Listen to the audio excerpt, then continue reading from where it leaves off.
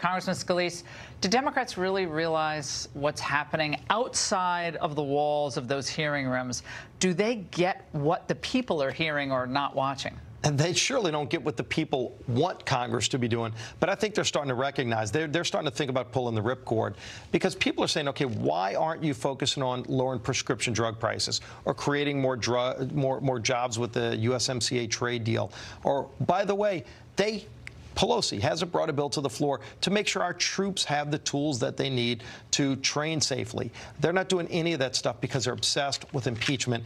And people are sick and tired of this stuff. And they're watching all these career bureaucrats who might have a different policy agreement with the president. There was some... people didn't know quite how to react to different moments. He seemed kind of like a hapless kind of, gosh, well, how did I get here? How did I gave $1 million check to the inaugural, and all I got was this. We have a T-shirt. I gave $1 million, and all I got was this damn subpoena to appear at the hearing. His T-shirt was, I just want to get out of here without getting convicted of perjuring myself. And so when you look at what the questions were, the beginning of the day started off the Democrats drooling over this idea that they thought Sondland said that there was quid pro quo. That was the headline this morning, and by the end of the day, it turned out, Mike Turner said it best. He said, no one on this planet told you that President Trump tied foreign aid to investigations. And Sondland said, correct. All right. That's the end of it. The investigation should end now, Laura.